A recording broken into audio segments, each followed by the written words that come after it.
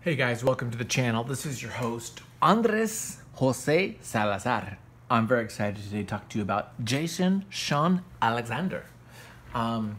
This is a great artist that I just discovered recently, actually. This is one of the books he created by Image Comics. This is the first volume of Empty Zone. This was first published in 2015, so it's a little older, but my gosh, I really was enthralled by it. I just want to share it with you guys. First off, order of business. I want to thank all the Patreons and people who've been supporting me through Patreon, my own comic, Shangri-La, and Boaz, and some of the other books that I've been doing, like Calexico, Nagual, Prime Missouri. Thanks a lot for supporting those books. It means a lot to me, and for getting the support to kind of like support this channel and determine what books I create. So join the Patreon, you get to kind of like be a part of what I'm going to talk about. So that's kind of fun. So thanks a lot for supporting me on that. Hope everybody doing is good during the pandemic and this just insane time. It is, it's just crazy, and it's just a scary time. So in these crazy times, I hunker down with some books, and I actually have a stack of books. I got a stack of books I got to read. I got to go through. I'm getting more and more into them, believe it or not, if that can be possible. So a lot of it my own education and to share with you guys. So let's talk about Shawn Alexander. I'm really going to talk more about the visual style than the story. I think the story's fine. It's kind of like a, cyberpunk type of story with, the main character having some abilities with technology and things like that. But I want to talk about the style. His painting and his work reminds me a lot of people like Kent Williams, who is a great painter, kind of like straddles that line of the fine art and commercial art stuff, and Ashley Wood, a little bit of that too.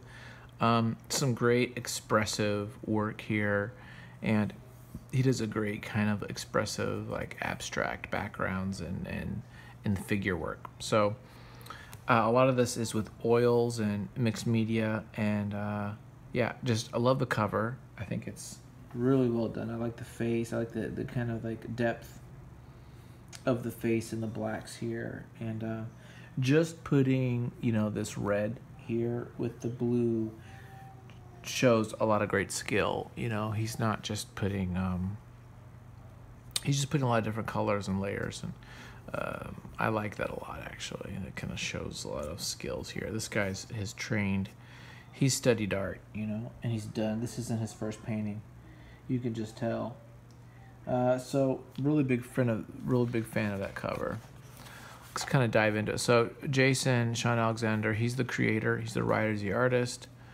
And then he's got this guy, Luis NCT. Don't know what that stands for, but he's the colorist. So I'm really curious about the coloring, because I assumed he did it mostly himself, but it looks like he's probably just doing black and whites, and then Luis is digitally coloring it, I would say. There's a lettering guy, story editor. Image doesn't have editors in-house, so generally a creator at Image has to hire their own editors, which I find kind of fascinating. Okay, let's just take a look at some of this stuff. Great. Look, is my big head gonna be in the camera? I don't want that to happen. I really like just the layout of the stuff. I like his line work. I'm assuming this is not digital, but there are a couple moments I think I saw, like, maybe it's digital. I'm pretty sure it's not. It could be, though. I could be freaking wrong. Nowadays, with technology, it's really hard to tell, because there's so many things you can do digitally that mimic pen and paper so well. But I think this could be the real deal. I'm not a huge fan of color holds. You could tell that the colorist, Luis, got the blacks and then just kind of like color held them all to kind of a dark brown. Not a fan of that generally, but I think it works here. and I've actually been tinkering with my own work, so I'm coming around to it. But I'd rather have blacks like this. This is just great stuff. I mean, he might have used models. He probably did. But even with the models and stuff, he really creates a lot of great abstract, or not abstract, but more expression here that I really enjoy. And there's some watercolor bits too that I noticed that he will do with the coloring. So it makes me think maybe Luis did some watercolors. I don't know. Again, it's hard to tell. A lot of texture. Again, Jason, and if you see some of his other work, it's got that too, but he, in his ink work, he's putting a lot of spatter, a lot of texture, and it gives you a real sense of that gritty, that real grit, that real grimy, dirty stuff. Sometimes you can overdo it, but I think this works. Gene Ha does it well too. He did it well with the top 10. Yeah, so I really dig also the modeling of that leg. For some reason, I just really like the way that's done with like a dry brush. He's using a lot of dry brush here too. So, and this is airbrushed, so that's kind of fun. So you're seeing a lot of different tools he's using for this. Some dry brush here, some airbrush, some whiteout. He's using whiteout there for that rim light. A lot of different kind of tools and techniques. This is whiteout, you can tell. So yeah, this is on paper. Now this is all kind of watercolored. I'd be curious. I think he just did gray tones. He just did like washes. So he did ink washes on these bodies, and then I think Luis just went in and digitally put a little bit of tone on there. But I like the washes too. This is just a lot of fun to kind of see the different techniques and things that he's doing to it. That's just, to me, really cool. Yeah, I think this is definitely a book to kind of get to study, I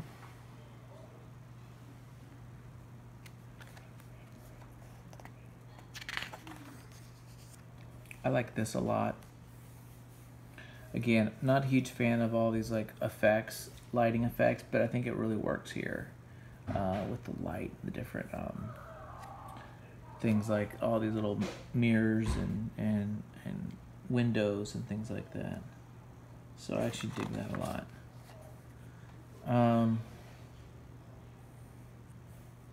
Let's talk about the color for a minute, because the coloring actually is pretty well done now that I look at it even further. You can see, his palette here. This scene is pretty minimal, He's using oranges, reds, these are all warm colors, and white backgrounds, a lot of white backgrounds. And it works really well. Yeah. Very minimal, very little coloring. Yeah, this whole thing is still the same palette, the same reds and browns,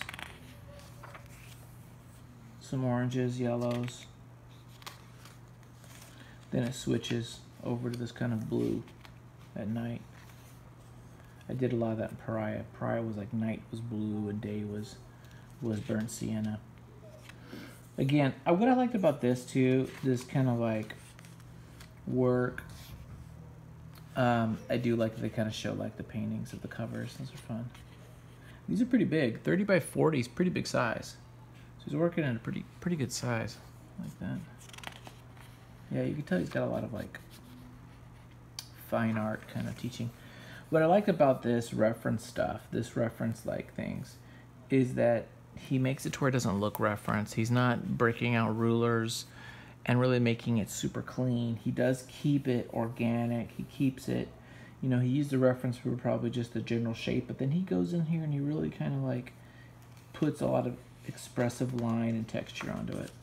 I think that's important, at least for this style. The page layouts are pretty good too. You've got you got like 12 panels here. some that are opened up, bleed out through, then kind of these closed-in bits. Then a wide shot, close up to her. Boom, boom, boom. Then this little action. I liked this too, how the body separates out these images. I thought that was kind of neat. Here, here, and here. The sky's the same. There's no panel border there. I like that. That was kind of cool. And then there's this kind of more of a painted page. And it goes back to ink. That's a nice image there. I'm not sure if I like that graded color background, but I do like that figure. And we've got some warping tools he's using here. That's really nice. I like this a lot. That's high contrast. That's neat. I like anytime you're incorporating like music and colors and things like that to the story. So yeah, I think this is really top notch. Yeah, look at this here. This kind of gives you that feeling of, remember the Simon Beasley stuff that he used to do, like Slain, the Horn God, and things like that, the painted Beasley. You can kind of see a little bit of that kind of, that layered modeling and spatter and detail to get these figures. I really liked it a lot. I think this is where he sings. This stuff is good, don't get me wrong. This stuff is great. This like quick stuff, but this I think is really where it like really shows his chops. You know, this is just kind of fun, kinetic, quick stuff. He probably bangs that out a lot quicker. But there's great character stuff. I really like this one. This is a great image. Yeah. That's a fun painting. So, again, the story is future. She's kind of like a bounty hunter type of a character who's has this ability with technology. She's tracking somebody down for a job. You know, it's got a kind of that thriller element to it, and yet these experiments on people are kind of taking them to the next level of pain, and there's like a spirituality element to it. But I won't show the whole thing, but I thought this was a really good book. I really enjoyed it, and I wanted to share this with you. I think that he's got some great imagery, some great panels, great pages, the layout, the design. This is the type of guy you'd want to see more of, but you just don't, because it takes him probably a while to do it, and he's got other priorities, and he probably could maybe make more doing fine art or gallery shows or paintings or things like that. So you know, this might be more of a labor of love than anything. I'm speculating on all that, but I think it's great. I love to sit down and chat with him. He's really good. So there you go. That's my quick video. Thanks a lot for watching, guys. Check out all my other videos going on. Subscribe, hit the link button, the like, and all that jazz. And hope you have a great week. Thanks.